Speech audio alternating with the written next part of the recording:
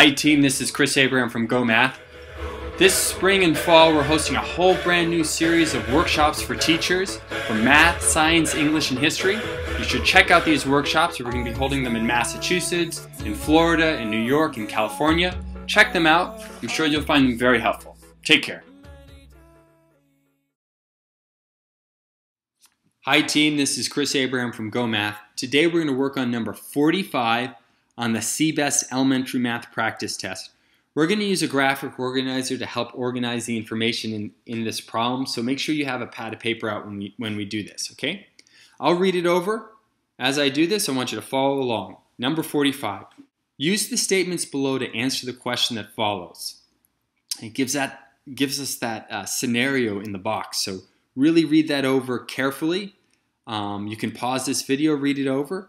I'm going to read it over now, but make sure you go back and read it over a few times. It says, there will be softball practice every Saturday throughout the season with the following exceptions. Exception number 1, if it rains, softball practice will be canceled. Exception number 2, there is no softball practice on the third Saturday of the month. If it is Saturday but there is no softball practice, then it must be true that, and then we have options.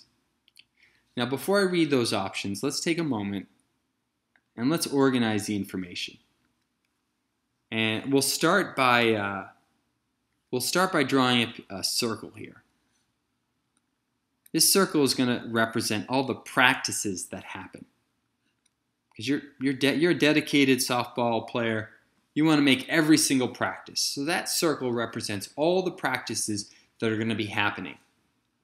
However, sometimes it rains.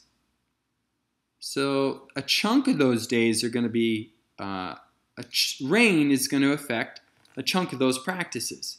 So during this overlap here, when you would have had practice and it rains, you're not going to have practice. And on some of those days, it's the third Saturday of the month. And we all know that the third Saturday of the month, there's no practice. So there's going to be some overlap there with the third Saturday. Now, what does this mean? Well, this means a couple things.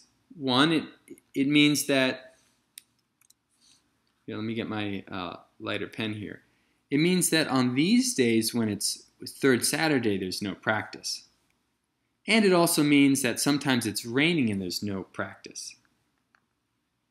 Okay, so I could write that as it's when it's raining, there's no practice, and sometimes it rains and it's the third Saturday and it's no practice. Now I go about going through these options here. It says, what must be true if there's no practice on that Saturday? Is it raining? Well, not necessarily. It could be raining, or it could be the third Saturday. So it might not be the reason. Practice might have been canceled not because of rain, but it might have been the third Saturday. So I eliminate that one. This one says, it is the third Saturday of the month. Well, potentially it is the third Saturday, but it's possible that practice has been canceled because of the rain. I cross this one off. This one, it is raining and it is the third Saturday. Well, that is definitely going to be true for some of the days. Some of the third Saturdays, there will be rain. And for those two reasons, there's not going to be practice. But that's not necessarily the only reasons why there would not be practice. It doesn't have to be both. Then D here, D is the correct answer. It says it's raining or it's the third Saturday of the month. And that would cover all these areas of no practice, right? There could be no practice because it's raining. That would be these days and these. And it could be the third Saturday of the month, and that would be these days and the ones that overlap. And so D is the correct answer here, team. And then finally, softball games are on the third Saturday of the month, and that's just wrong, right? That just goes against this one here. We cross that one off. So the answer is D, and the way I organized the information was I created a Venn diagram that sort of accounted for overlapping events, and for unique events like just rain or just third Saturdays of the month. This Venn diagram can really help us when we look at more complex problems. But I think it's a good way to think about the problem, and at least for some teachers, it's going to give you that graphic organizer just to help think through problems that are set up like this. So hopefully you can use it and it will help you get to the answer D. Otherwise, team, I hope you have a great day, okay? All right, take care. Have a wonderful day. Bye-bye.